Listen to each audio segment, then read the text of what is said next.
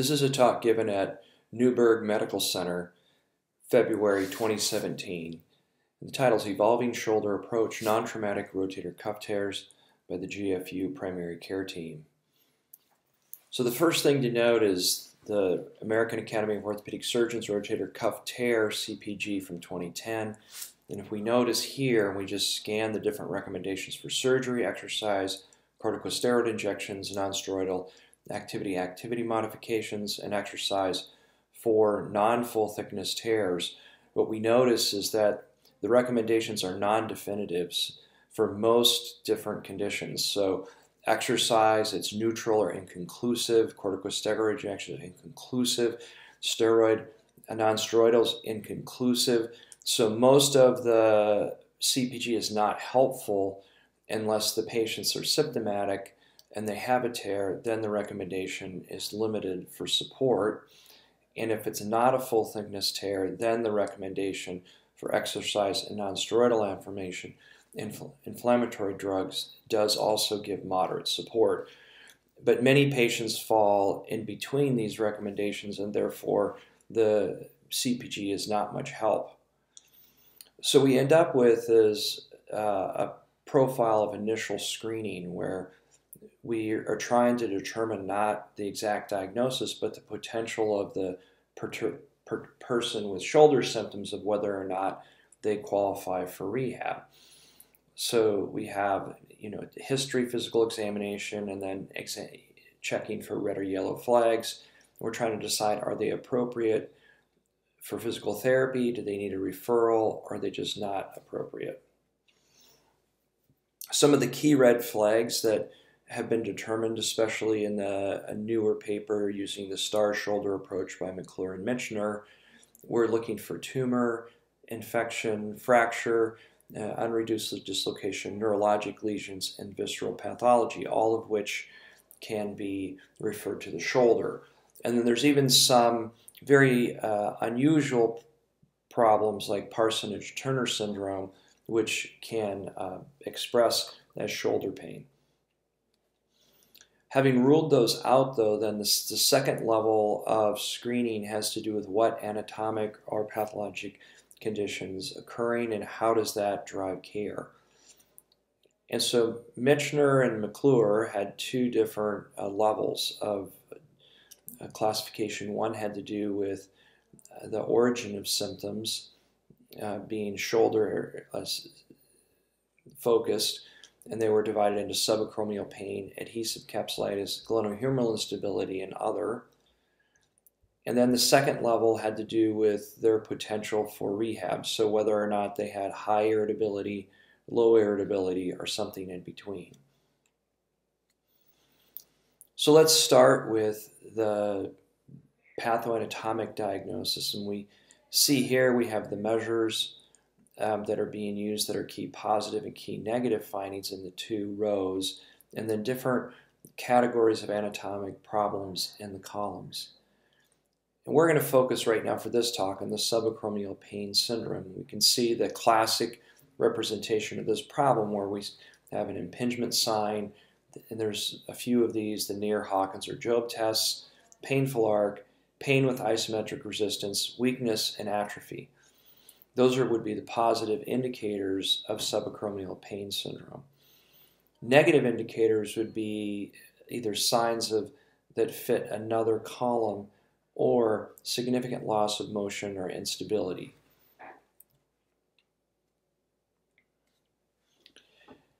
A key problem with the diagnostic model that's trying to label something like a labral tear or a rotator cuff tear is the age-associated changes in these structures. And a good example is a newer study, 2016, that used MRI of non-symptomatic shoulders and had radiologists judge whether there were labral tears or not.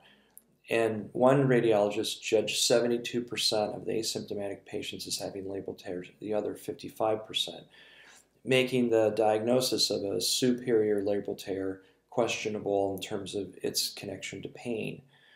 Similarly, rotator cuff tears occur in 30% of people over 55.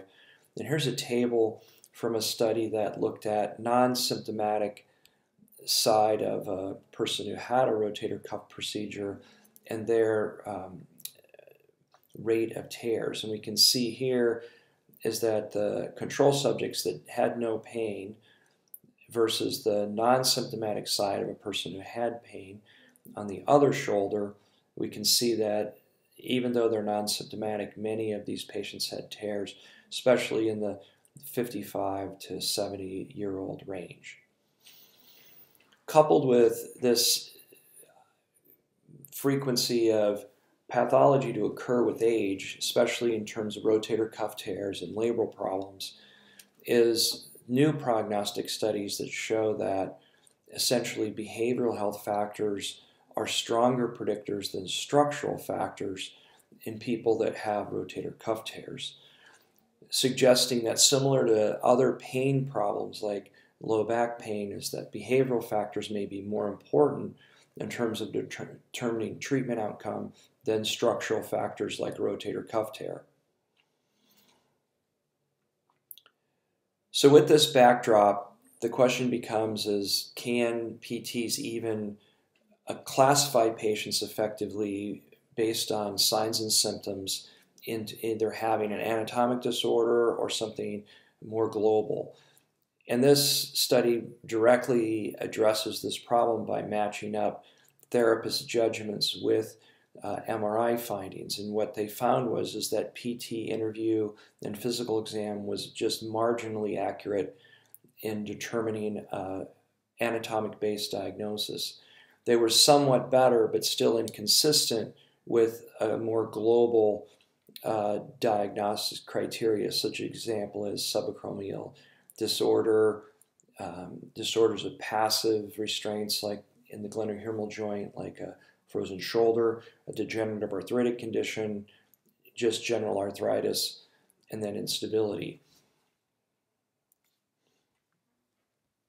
So we look at what impairments might be connected to pain. This may be an alternative approach where we're looking at what remedial factors we could identify for treatment that might have a positive effect on the outcome. So modifiable prognostic factors that have been identified are scapulothoracic dyskinesia, active abduction and forward flexion, abduction and forward flexion, strength, and then smoking status. Non-modifiable factors includes age, symptom duration, race, tear size, degree of retraction, and presence of superior humeral head migration. It should be noted that the supraspinatus and external rotation range of strength to date have not been determined to be prognostic factors. So this study is interesting because it identifies the impairments that one might focus on to try to impart a change, a positive change in somebody with a known tear. And here the known age-matched differences in pain, range of motion, strength, scapulothoracic motion, and then some very detailed measurements of the glenohumeral joint itself are documented, and then some ideas for a goal setting in terms of remediating impairments are listed here. Now, programs that tend to focus on impairments for patients with non-traumatic rotator cuff tears do have some support. And so this study is important because it shows the comparison between some common treatments that are used for non-traumatic rotator cuff tears, and ideally the physical therapy, although not specified, would address the impairments that were listed above. So the sample in this case was all non-traumatic, greater than 55 years old, had an isolated supraspinatus tear. So the tears were not major, they would have been minor tears not involving, say, for example, the subscapularis or infraspinatus. The three arms of the study included physical therapy alone, physical therapy plus acromioplasty, and then an actual surgical repair. This graph here we see the left is pain and VAS, and then here we have strength, and then the three groups that have been specified. So the dotted line here is the PT only, the open circles, which is the thicker hash line is the PT plus theochromioplasty, and then the dark line is the repair. And what we can see is at 24 months, all three groups have equivalent outcomes in terms of pain and strength. So this supports the selection of the clinical team in any three of the treatments that seem to earn the best outcome. So the problem is that many of these patients fall into the gray zone, and so there's no definite indication for or against the surgical or non-surgical approaches, and often patients are frustrated by the lack of certainty related to their problem. And so we have this kind of competition between pathoanatomic diagnosis and then rehabilitation classifications. So one proposal by McClure and Michener was to base part of the decision-making or potential for rehab based on patient irritability and whether this could be brought down over time so patients could qualify to participate in remediation of their impairments. So for example, somebody with low irritability has relatively low pain, especially at night and at rest, minimal pain with overpressure, and fairly low disability. This person might respond positively to exercise because they're able to tolerate it better. Whereas somebody who has high pain, they have consistent pain at night and at rest, pain before end range, have high disability, these patients are in no position to pursue rehabilitation. And then you have these people in the middle. So this first case was a 30-ish woman, right upper back scapula pain, worse with her arm out in front of her. So when I entered the consultation, she had her arm, she demonstrated the painful movements when she's holding her arm into 90 degrees of flexion, she'd get upper back related symptoms. And her upper back was pain-free on spinal examination, and her passive active range of motion was also pain-free on end range, but there were definite weaknesses with the shoulder girdle in terms of external rotation and abduction. And so the idea was that this was a non-specific kind of upper back shoulder problem, likely related to scapula dyskinesia and contributing to some subacromial impingement type of symptoms. So she was low irritability, so she was a good candidate for rehabilitation and watchful waiting with definite impairments, and so that was the approach.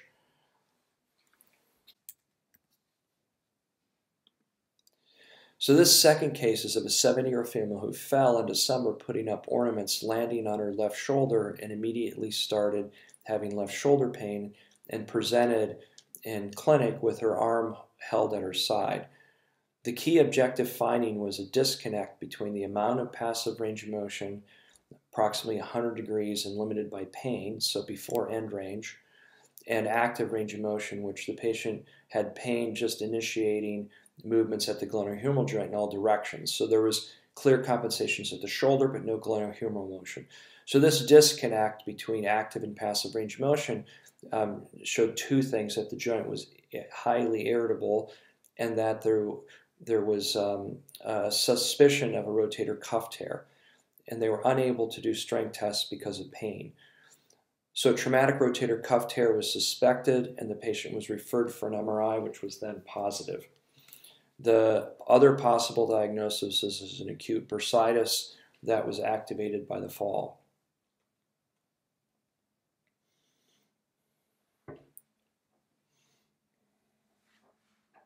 Another example of a rotator cuff tear is a 75-ish-year-old woman that had pain lacerating from her left lateral shoulder with different arm movements. Passive range of motion in this case was full and pain-free, while active range of motion was less than 90. Again, strong disconnect between passive and active range of motion.